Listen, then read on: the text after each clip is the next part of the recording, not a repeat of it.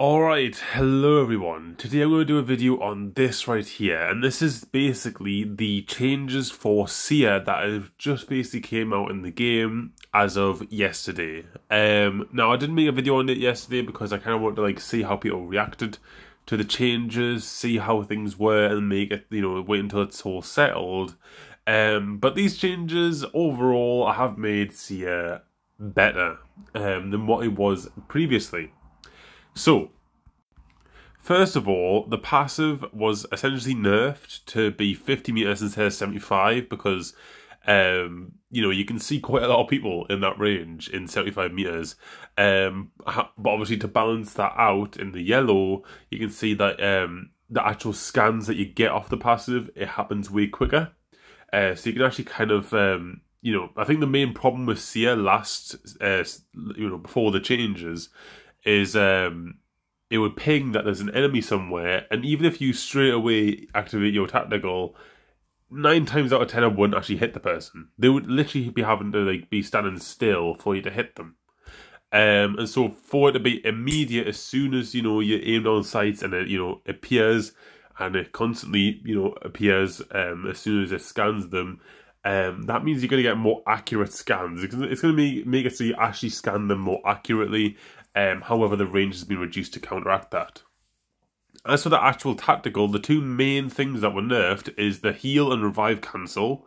They were removed, obviously including the respawn beacon interaction interrupt. Didn't even know it cancelled that, but apparently it did as well. So that's all been cancelled. You can't do that anymore. You can't heal cancel, nothing like that. And the range has been decreased, but you can fire it out faster, and it's significantly faster as well. I've seen gameplay, and I've actually played a little bit of it myself, and you're basically going to be guaranteed to hit someone with the scan. I believe it's even faster than what it was when it originally launched in season 10. So very fast ability now. Now, the scan time was reduced to 2.5 seconds, so you don't actually get the scan for very long. You still get, the full, you still get the full, things with the scan, so you get, the health and the shield, you still see all that, but it's only 2.5 seconds. And it's once again a full body highlight, rather than just being a diamond and then the health. So you're actually able to see the person better now.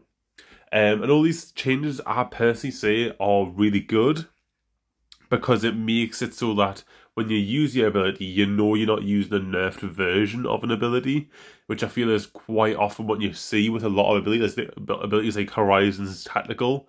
You can tell that's kind of like a nerfed, well, not really because the recent change, but you can kind of tell sometimes with some abilities that are nerfed versions of it. And Seer's abilities, you can tell. Most of the time you're not hitting, people with your scans, things like that. So at least this, you're hitting people with the scans, but it has less effectiveness. And so I definitely think the first nerf that they did do to Seer, I think it was at the start of season 16, I think it was. That nerf seemed to me like it was basically like a band-aid fix.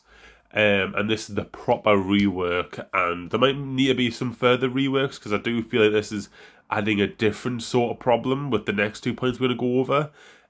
But still pretty good overall changes. So bit of a less of a scan, as you can see here. It's less of a scan ability and more of a more of a deterrent type of ability, as you can see by the slow for 2.5 seconds. You now get slowed again. They did remove this ages ago with a flash that happened on your screen. But now they're adding it back, and the slow is 2.5 seconds. That's pretty significant. So that's one of the very OP things people are saying. And the silence time of 10 seconds. Now, I'll get to that soon. I'll talk about the slow first. So the slow for 2.5 seconds, it's like a Maggie Ball slow.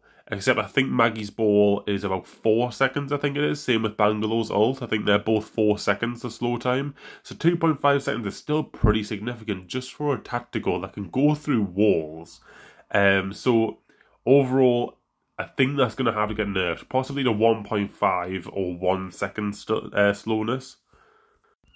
And then obviously we have the silence. Now, if you guys don't know, Revenant has a silence, and they refer to it as a silence. And that's because Revenant's getting a rework. So what I believe is happening, I haven't really caught up with a lot of Revenant stuff, but I will be making a video soon about it also. I'll make sure I get all the facts and everything.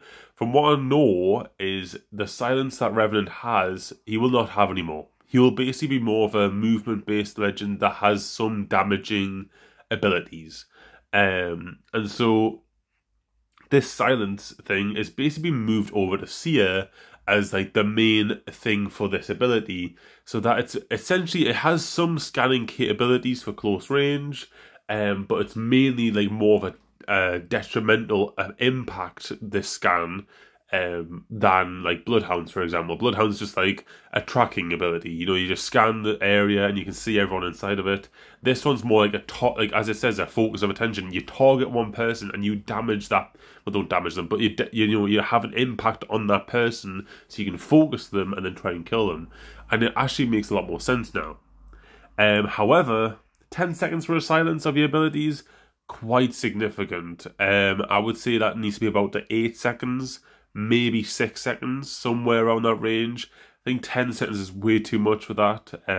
So see how it works, but I think it's still really OP. So enemies who are silenced by Seer are now also highlighted with a threat outline to Seer and his teammates, but only when they have line of sight. So a nice little way to compare this kind of ability with another ability is Vantage.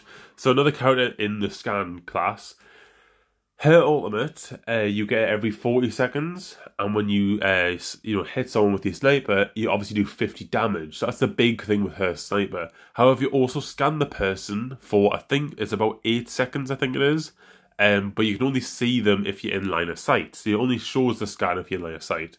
So in a way, Seer has kind of got that same treatment, except it's only close range that you can see them, and you have to have line of sight. As well, it doesn't last as it lasts. Well, hold on, it lasts longer, but you don't damage them. You only slow them.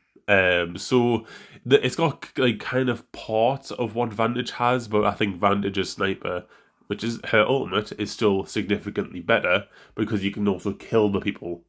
This scan, you need to scan them to use as an ability to then kill them.